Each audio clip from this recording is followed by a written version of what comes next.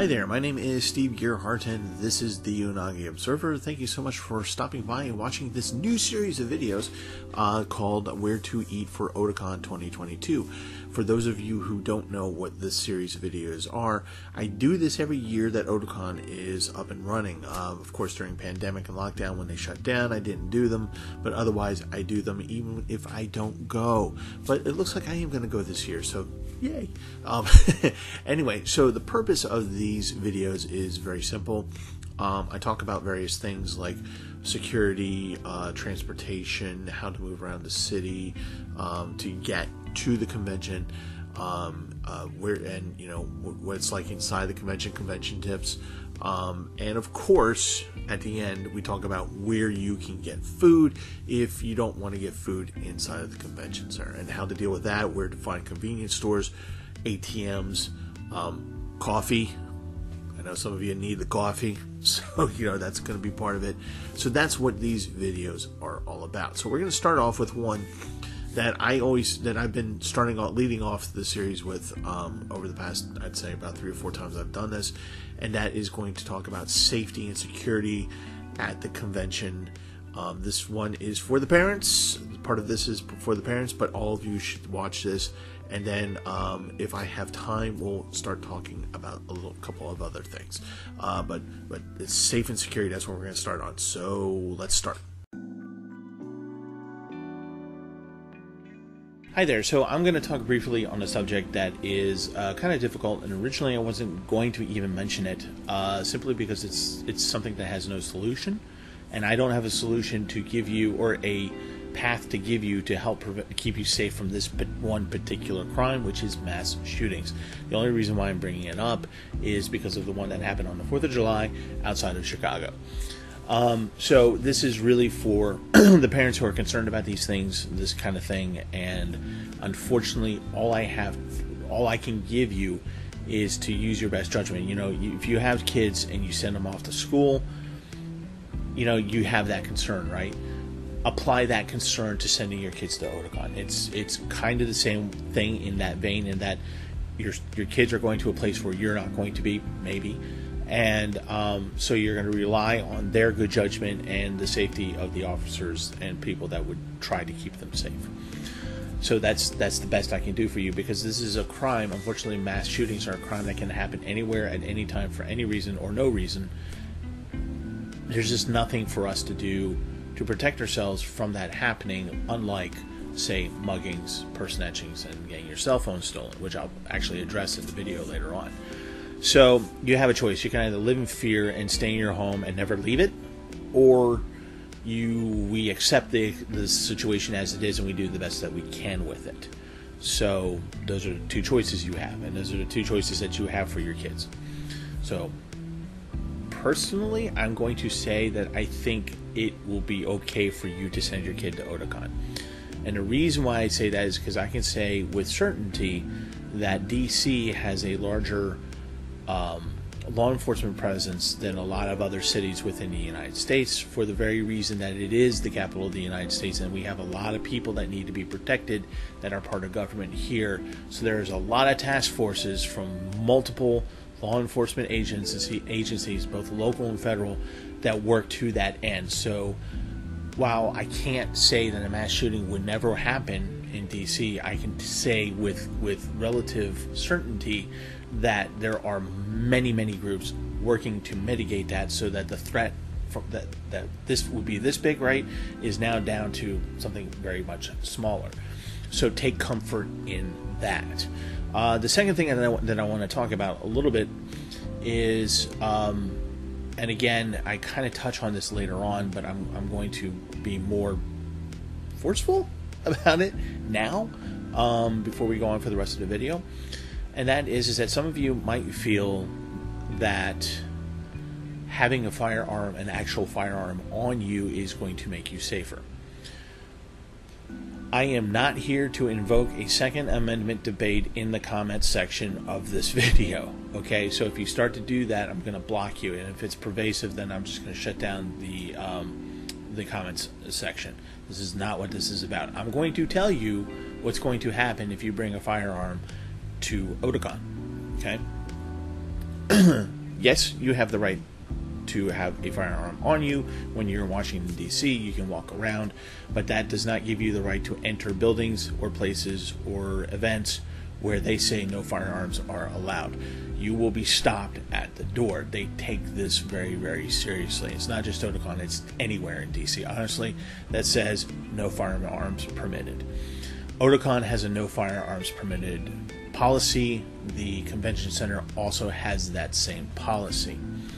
So if you show up with a firearm, even if you're, up front just saying, hey, look, I have a whatever on my hip, holster, whatever, they're going to say to you, you can't come in. You have to do whatever you want to do with your firearm outside of Otakon.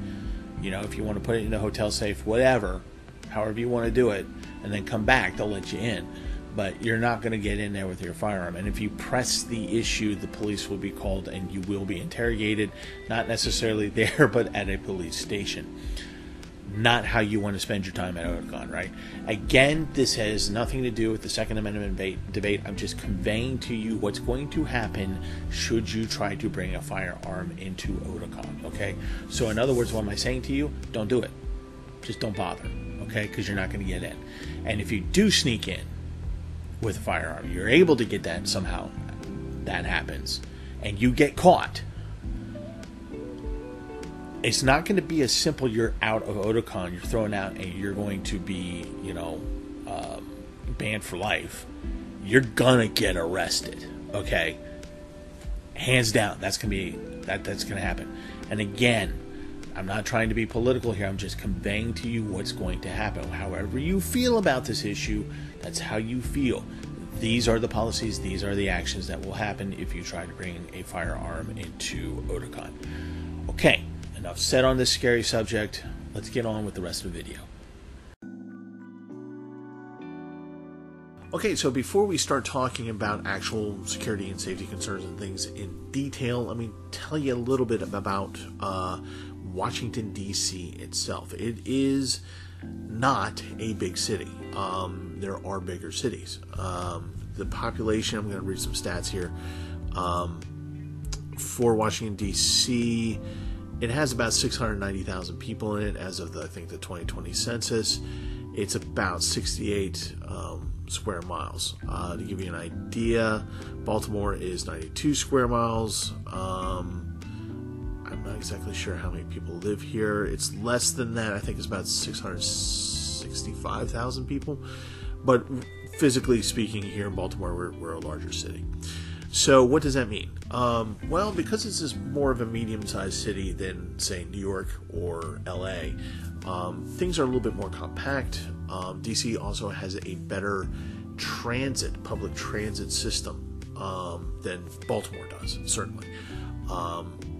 It has the metro system, which is the subway system, that gets you everywhere in DC very quickly. There are various major lines of it, and I'll talk about that more in a future episode. But metro is basically how people get around inside the city. There are two bus systems. One is, of course, the regular paid system. Another one is a limited route free.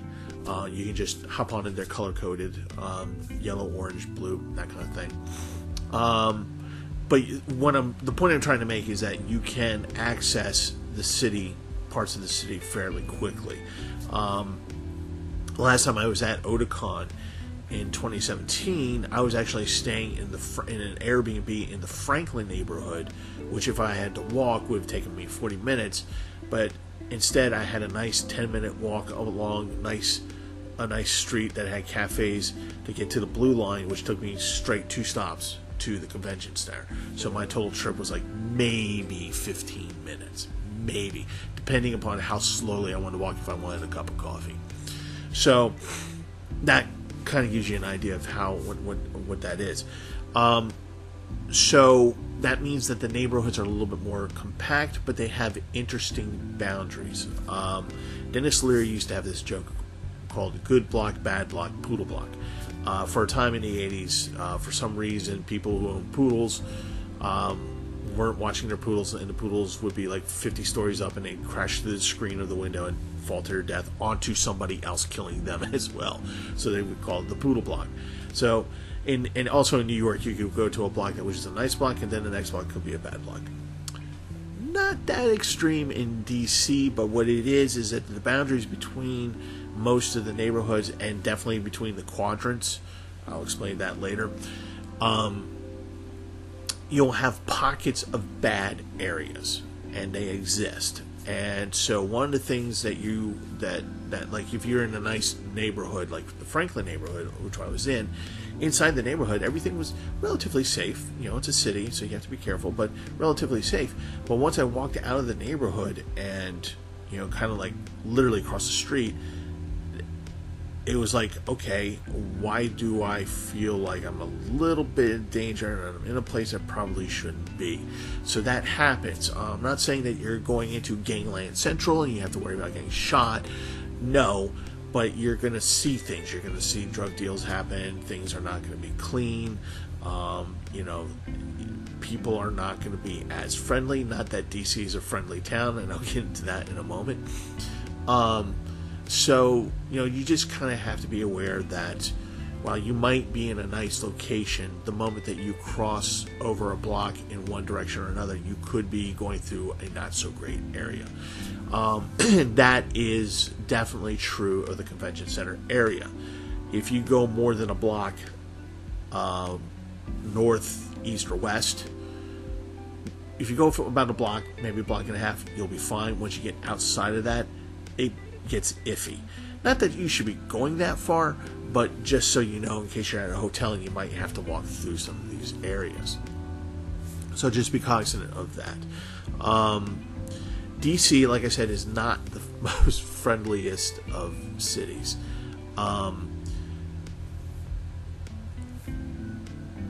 So I grew up in the DC metro area. I've worked in DC. I've lived for a very short time in DC.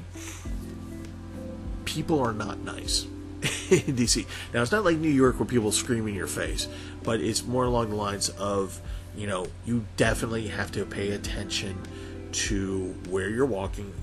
And if you're a slow walker, please, for the love of God, stay to the right, because they will bump past you. It's not to pick a fight with you, but you're just in the way, and they will just bump into you and keep on going. Going from behind you or in front of you. So just make sure that if you're a slow mover, like I am, stay to the right. You can't go wrong by staying to the right. People, that's kind of the unspoken rule, so to speak. It's like the escalator rule. If you're not going to walk, or if you're going to walk really slowly, stay on the right side of it, so that the people who are going to go way up quickly on the escalator, that they can. So that's kind of the rule.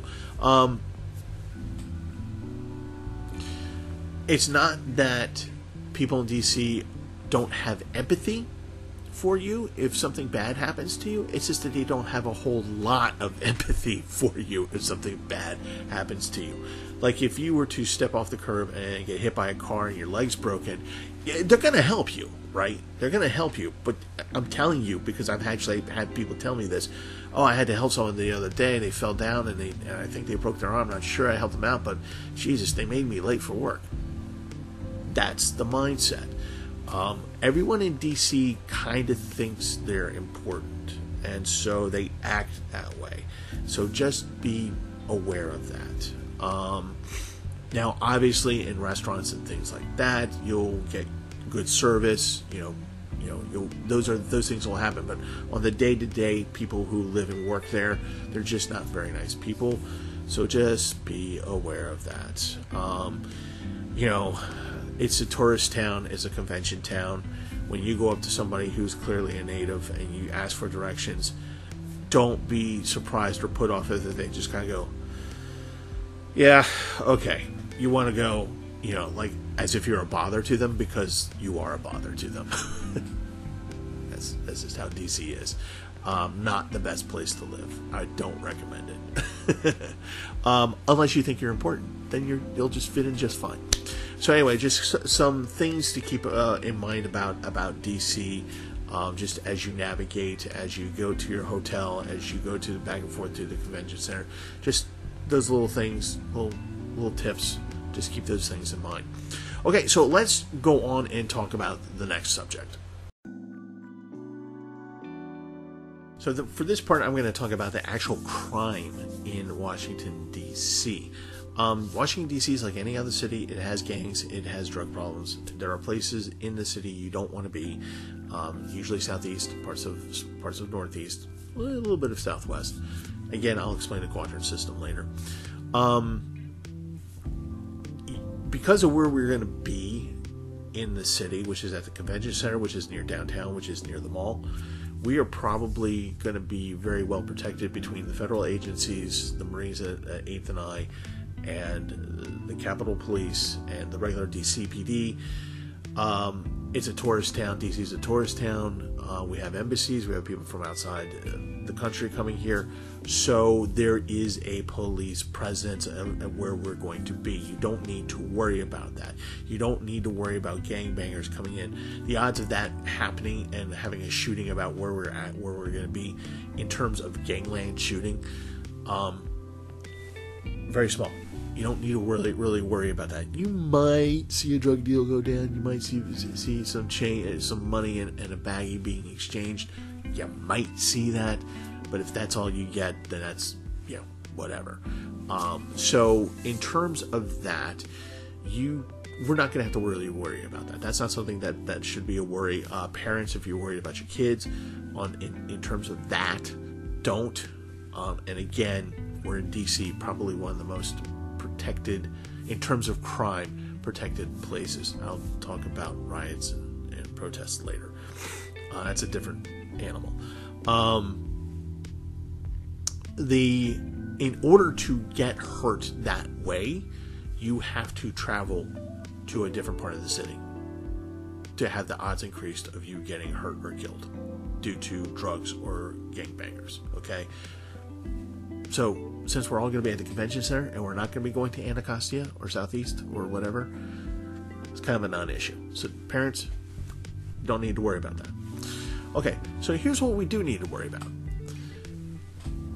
What we need to worry about are what I call low-grade muggings and person cell phone snatching. So, what is a low-grade mugging? A low-grade mugging is when someone comes up to you. You're by yourself in a relatively quiet place, and they come up to you, and they're making sure no one else is around to help you, and they intimidate you. They don't pull out a knife, they don't pull out a gun, they threaten you with it. And usually their hands are out of their pockets, and they're just, they're gesturing, and they're just basically trying to intimidate you to give them your money. Should that happen to you, give them the money. Your life isn't worth it. Your friend's life isn't worth it. Just give them the money. All right? They'll go on their way, do the police report, so forth and so on. Just, should that happen to you, give them the money. Don't be a hero. So, but you can avoid that. How do you avoid that? Well, it's very interesting. I'm glad you asked. The police in various cities, DC and Baltimore being among them, interviewed muggers that they've arrested, and they said, why do you do what you do? How do you do it? Your methodology, etc., so forth and so on. I'm not going to go through the whole thing, but I'm just going to give you the highlights. And the highlights are basically this: muggings are opportunistic crimes, meaning that they have to wait for the opportunity to happen. It's not like they plan it and they, the elaborate planning. It's almost at the spur of the moment. And the way that they target people is they target people who are not paying attention to the world going on around them. If you're the type of person like me who has a camera and you're walking around, you're taking pictures of things, you're looking at people, you're looking at things, you're taking pictures, they're not going to mug you. Even though you have a nice camera in your hand, they're not going to mug you or the odds of them mugging you are very small because you're paying attention to what's going on around you. They feel that you have a good chance of spotting them before they're able to do the thing that they want to do to you. If you're simply just walking down the street and you're looking at people as you walk, you're kind of moving your head around, maybe you're looking across the street or you're looking at a sign or something like that, but your focus always comes back to what's going on around you. Muggers don't like that, so they're going to leave you alone. If you're on your cell phone and you're FaceTiming as you're walking, you're going to get mugged. If you're not paying attention, you're going to get mugged. If you're by yourself, you're going to get mugged. Not you're going to get mugged, but the odds of you getting mugged are going to get higher. How do you avoid that? Travel with another person or travel in a larger group, 3 or more. They're not going. If you do that, then the odds of anything bad happening to you in terms of mugging goes from this to almost like this. Like they're just not going to. There's too many people. So if you're walking from the convention center, say it's a block, and by the way, DC city blocks are huge. So if you're walking, like say a block or so from your hotel to the convention center, right? Or you're walking to the metro station that you need to take to get to the convention center, and you walk with someone, walk with a group of people, go with a group of people. That's your protection, and that's actually your best way to be protected. So there's that. So now the next part: purse snatching and cell phone snatching. Again, these are crimes of opportunity. If you're not paying attention, or if you're wearing your purse in a certain way, then they'll come up, grab it, and just run. Like you're not gonna catch up to them. All right, these guys are like, I don't know where they get the energy, but I've seen it happen. Where they grab a person, they're boom, gone, like in a blink. So what they're looking for basically is if you're holding your purse in your hand, right? They can rip it right out of your hand. If you're not paying attention, they come up from behind you. They can just swipe it right out of your hand and go. You put it on a table, they'll just take it right off the table and go. If you have a strap on your purse and you just hold it on your shoulder, they'll rip it right off your shoulder and go. They will push you down. They'll grab it, and if you put up a fight, they will push you down, and then they will run. So what's the best way you can do that? Again, carry things in such a way that it's not easily accessible. If you have a hand purse, but you have a backpack, put it in your backpack. And by the way, if you're wearing a backpack, use both straps over your shoulder so they can't just rip it off you. They're not going to do that. Now, if you, again, wear a backpack with one strap over one shoulder, they're going to rip it off your back and run. So, that's one thing you can do. The other thing you can do with the strap is to put it over your head, over the shoulders, so that the strap comes down like this. What that means is that the mugger or the purse snatcher has to determine whether or not they can easily rip that off of you or not. And most of the times they're just not going to bother. It's easier just to snatch and grab and run. Okay? So be cognizant of how you travel with your purse, with your backpack. Cell phones. This is a big one. This happens a lot. And the reason why it happens a lot is because we have tourists who are coming from places where this is not a thing. Like even here in Baltimore, while it does happen, it's not as big of a thing as it is in DC.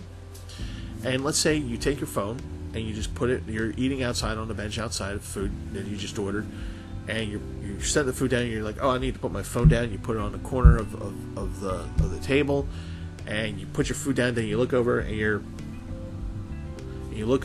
your phone is gone. That's how quickly it will happen. It's a moment of turning your head and somebody watching you, targeting you, watching you, how you treat your phone, that you put it down and you don't pay attention for a second. They will be brazen enough just to swipe it right then and there. That goes for your laptops, your iPads, whatever electronics that you might want to put on to the table next to you. Don't put it in a place that's safe, that's on your person, in a backpack, that's hard for people to get.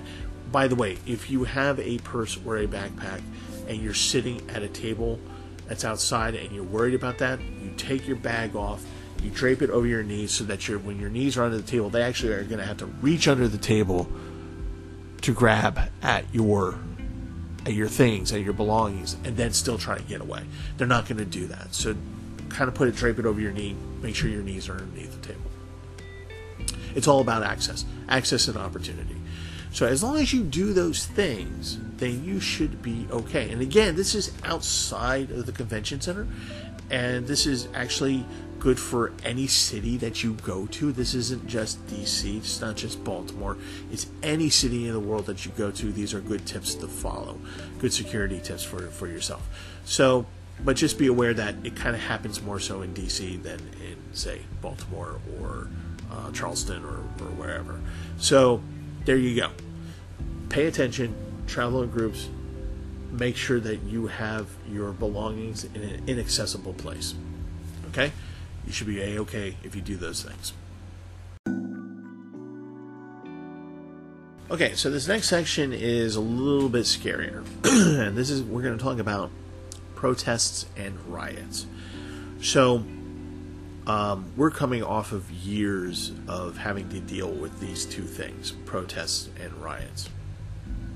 And I'm just going to be blunt. No matter where you go in the United States, you're going to come across these things. Sorry, that's just how it is. That's the nature of our nation right now. DC more so than other places. Other places that have experienced riots, it's because something has happened. Washington, D.C. is the capital of our nation, where most of our government is.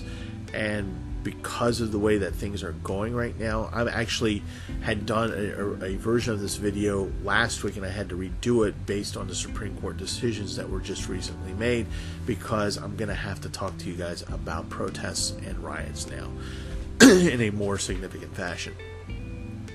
DC always has protests. Always. Always. Every day. Every day. Every day.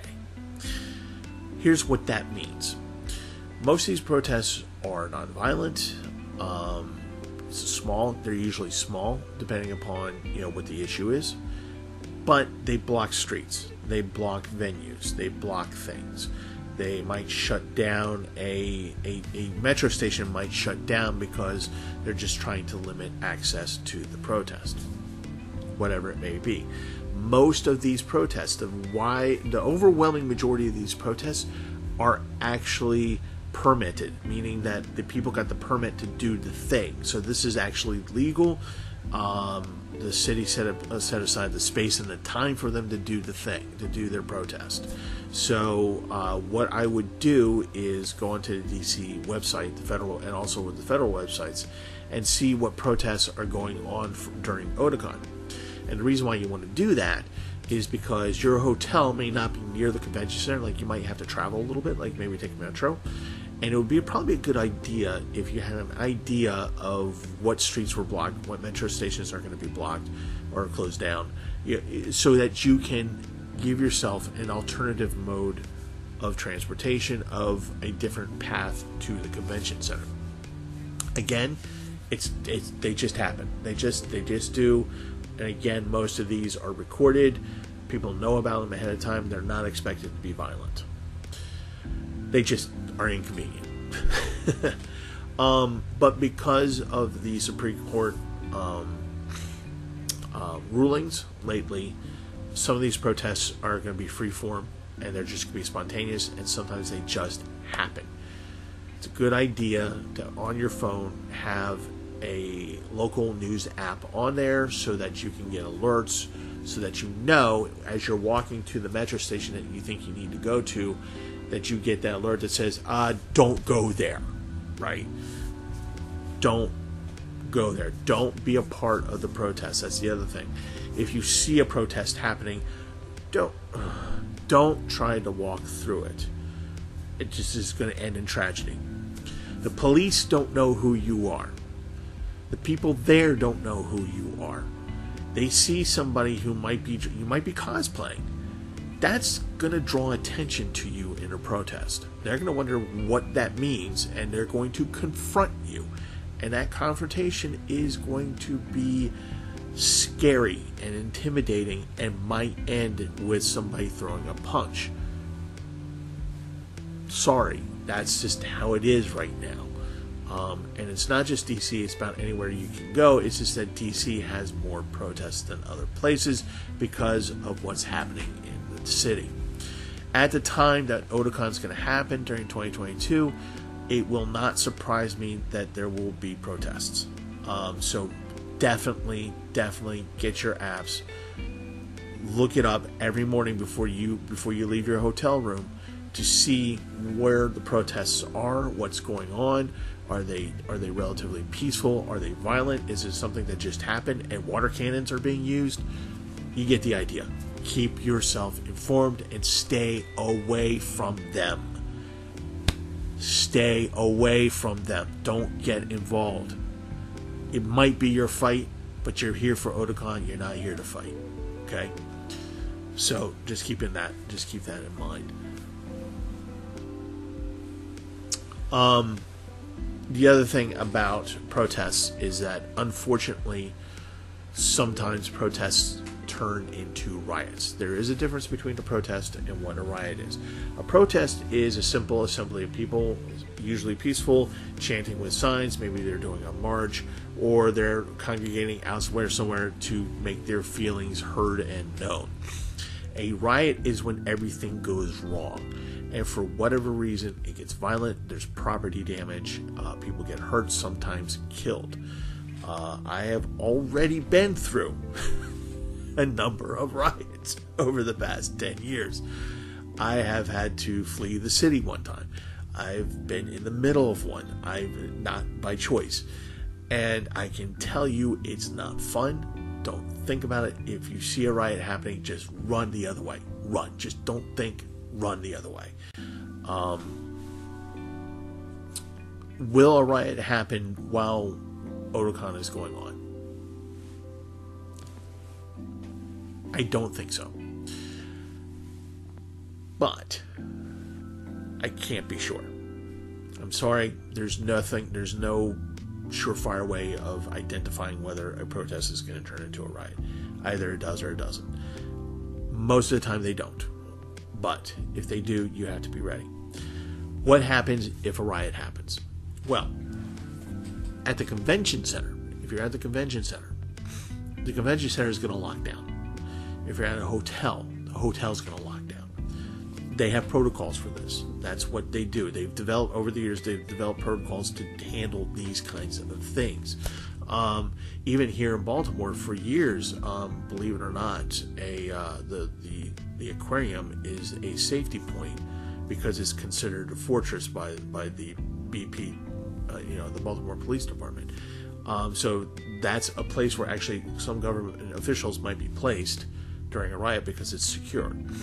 Your hotel is going to be pretty secure, believe it or not. The convention center is basically a fortress, more or less. And so if a riot should happen, there will be an announcement, and they'll tell you that it's going to lock down. Stay inside. Don't go looking for your friend. Don't go looking for your family. Stay inside. That's the best thing you can actually do for your friend and do for your family, is to be able to be in a fixed location where they know where you're at, that you can communicate with each other on your cell phones and say, where are you? I'm here. I'm in lockdown. Okay, I know where you are. Where are you? I'm here. I'm in lockdown in the convention center. Okay, I know where you are. That's very, very important. So if the lockdown should happen, stay there. Don't go outside. Don't be an idiot. Don't be an idiot. Please don't be an idiot and go outside.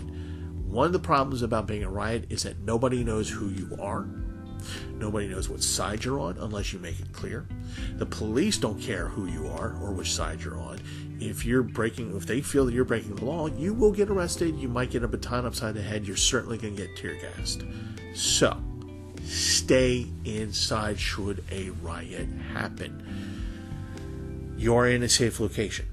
There is security, there is food, there is water, there is electricity. You have the things that you need to ride the riot out. Stay there. That's your best course of action. When the all clear is given, you'll know you'll be able to hook up with your people.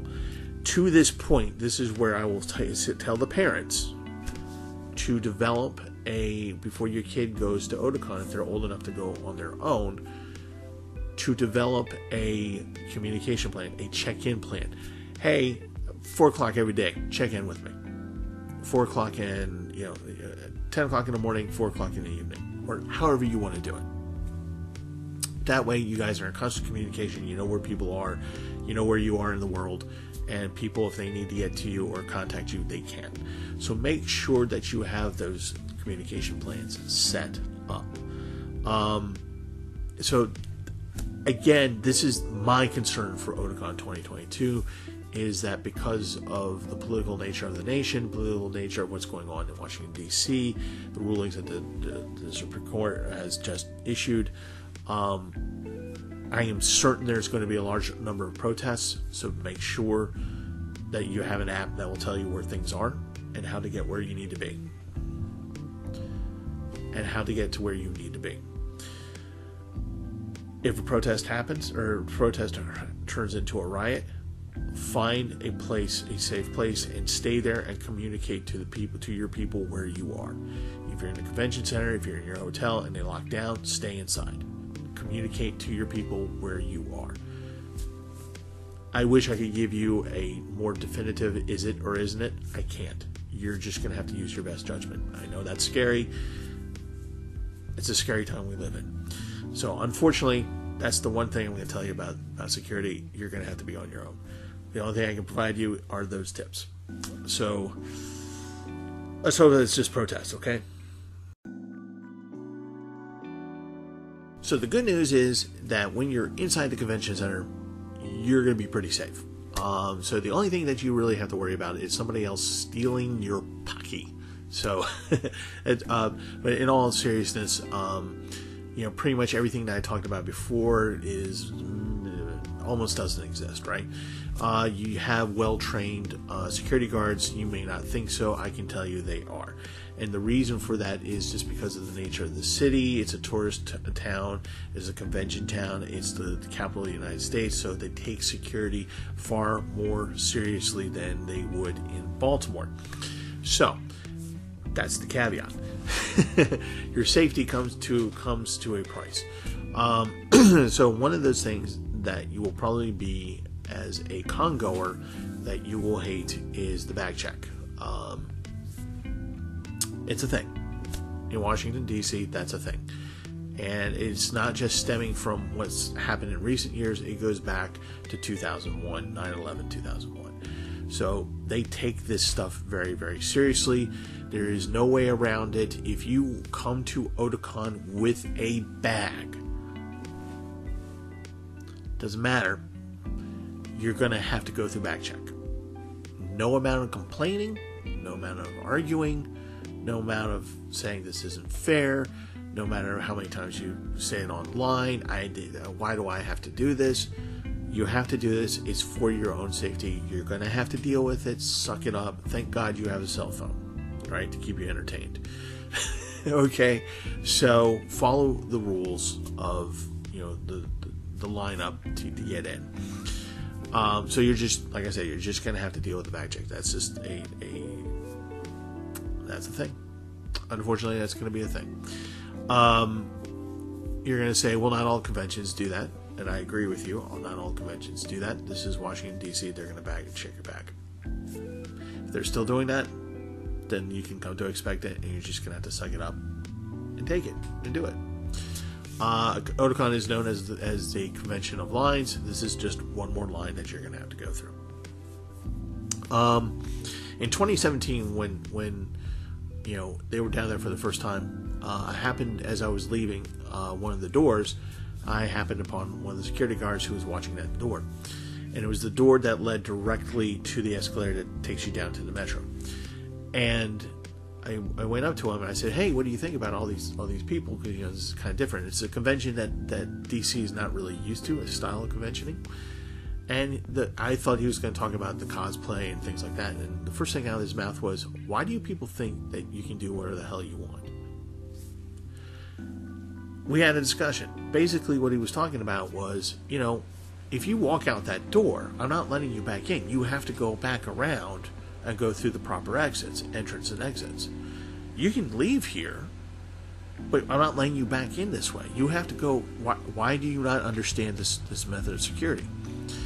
And he has a point, because in Baltimore, you literally could go through, as long as you have your badge, right? You could literally walk into any door. Like, literally just walk in and just be like, here's my bed. And you're good to go. Security is thought of differently there. So if you're going to the convention center for the first time, be wary of what exit you use. If it's not a main exit, entrance and exit, then you're not going to be able to get back in. So if it's just like a security guard there, and you start going for the door, and the guy says, once you go out that door, you can't come back in that way, you're going to have to go back around, he means it. Okay? You're not going to be able to come back in that way. It's going to lock, and you're not going to be able to come in, and he's not going to open the door. You're going to have to go back around. Alright? That's just how it is. It's your safety. That's what it's there for.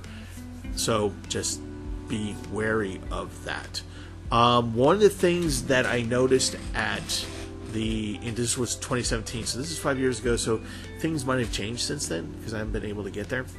One of the things that I noticed there was that also what security does is keeps you moving. So, like, when you're at that escalator to go down into the dealer's room, it has that neat little mezzanine kind of thing where you can kind of look out over things, and you have a security person going, no, keep going, no, keep going. That's a security precaution, because they don't want people bunching up there, because it can cause a problem. So they're going to move you along. Just expect it. Don't argue it.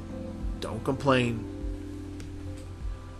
because it ain't going to do you any good. So just do it, okay? The upshot, again, is that you're going to be in a very secure location. And again, as I was saying in the riot portion of this, if a riot should happen, you're probably in the best place, in one of the best places in the city. It's a fort. That's what it's going to turn into. They're going to bring the barriers down. They're going to bring the barriers up. Yes, there are barriers that come up as well as down, and you should be safe in there. There is food. There is water. There is electricity. You get the idea. So inside, but the thing you're going to have to deal with is DC style security. And that means that you don't have quite the free range of movement that you think you do. And you will be checked. Another thing, actually, that I forgot to mention, externally outside of the convention center, as well as inside, but more so outside, is that if your cosplay involves a weapon, like if something looks like a sword or a dagger or a mace or a gun, if you can break it down and not carry it around with you in public outside of the convention center, you're not gonna get pulled over by the police. When I say pulled over, you could be walking down the street and the police will come up, a squad car will come, and they'll come out and be like, come here. If you give them lip, you will be taken to the station. Period. End of story. They're going to want to look at your weapon. They're going to determine whether or not it's a thing, because whether or not you think it's a weapon and whether or not the people around you know that it's a weapon or not, there are a lot of people in DC who are probably going to look out the window and they're going to see you with a huge ass sword sitting on your shoulder, and they're going to be like, the hell? And they're going to call it in. So be wary of that. When you're inside the convention center and you have something that looks like a firearm, and it looks real enough, you're gonna be called out on it. Okay, just be prepared for that, and just be prepared to show, and do it nicely, to show, oh no, this is a prop, this is fake, this is paper mache, whatever you have to do, whatever you have to say, to convince them that this is not a real firearm. Because they take that seriously. In DC, particularly if you're walking along the mall in cosplay and you're carrying what looks something like a long rifle, oh, you're going to get stopped. Oh, someone's going to draw down on you. That's a thing. So just be cognizant of your cosplay if it involves weaponry, and if you can just stow it in such a fashion that doesn't look suspicious, please do that. It's in your own best interest, because the interrogation can take some time. Like they'll ask you to stay there wherever it is that they pull you over or stop you, and they're going to call it in. They're going to research you. They're going to make sure that you're not some lunatic with a gun. Okay, that's just how it is. So, yes, obey the rules. I cannot stress that enough. So when you're inside Otakon, Otakon has its own set of rules, right? okay, that we see on the website, and we get it in the little book that we get it in the little app, right, Apple app, that, for the convention, or whatever it's called. And so there are rules of conduct. Make sure you understand those rules. You don't have to know them by letter and verse. Just understand the gist of it and follow them. Don't be a jerk, okay? Understand that the convention has policies that supersedes Otakon's. So if the convention center kicks you out, that's it. Otakon can't do anything for you.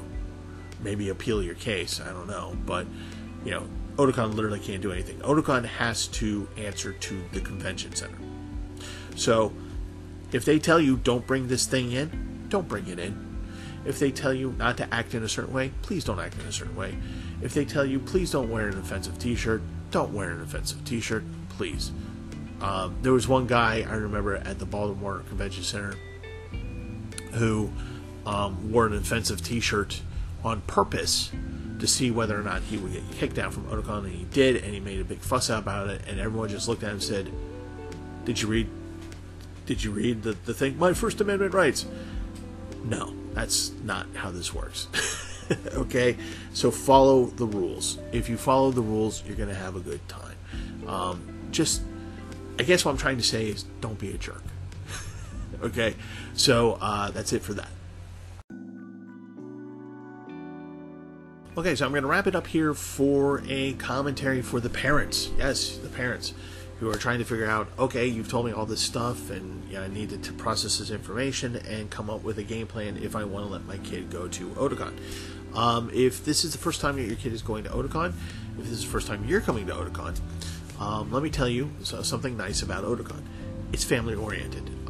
What that means is that the vast majority of the things that go on at Otakon, you and your kid are going to be able to go to it, enjoy it, and not get triggered or offended necessarily. So there's a lot of things that go on, and you can pick and choose, and they do a pretty good job of identifying what might be good for a 15-year-old, but not for a 5-year-old, right? Any of the really adulty kind of things are definitely separated out. Otakon does a really good job of doing that, saying, okay, here are the things for the adults, and we're going to put them way over here and make it really hard for those who are not adults to get in. So Otakon does a really good job of those kinds of things, so don't worry about that. If you have a younger person, say, under 15 or, 13 or under, or tween, whatever, and they want to go to Otakon, and you decide that you want to go with them, you're going to have a good time. Like I said, the programming is such that you'll be able to pick and choose, and you have plenty of options. And again, you're going to be in a secure environment. You're going to see other parents with their kids too. You might make some friends. Who knows? That's what conventions are for, right? Like-minded people coming together and maybe make some friends. So it's nice. It's kind of nice that way. As you're looking at your kid and their teens, and you say, okay, you're allowed to go, and maybe you live in the area, so they're going to come home at night, right? They're going to come home once the convention is over, every night. Then that's a set of worries you don't have to worry about. Now, if your kid is spending time in a hotel there and you're not with them, there are going to be parties where alcohol is present. You're just going to have to talk with your kid. And I can tell you again, generally speaking, people are not there to have a party and get drunk and have bad things happen to them. They're there to enjoy anime. So these kinds of parties, while they do happen, you are going to need to inform your kid whatever it is that you want to talk to them about handling those kinds of situations. If your kid goes to school every day having to deal with this stuff, this is really not any different than that. Okay, so whatever you say to your kid as they go off to school or spend the night at a friend's house, it's the same thing you're going to say for this. So just keep that in mind.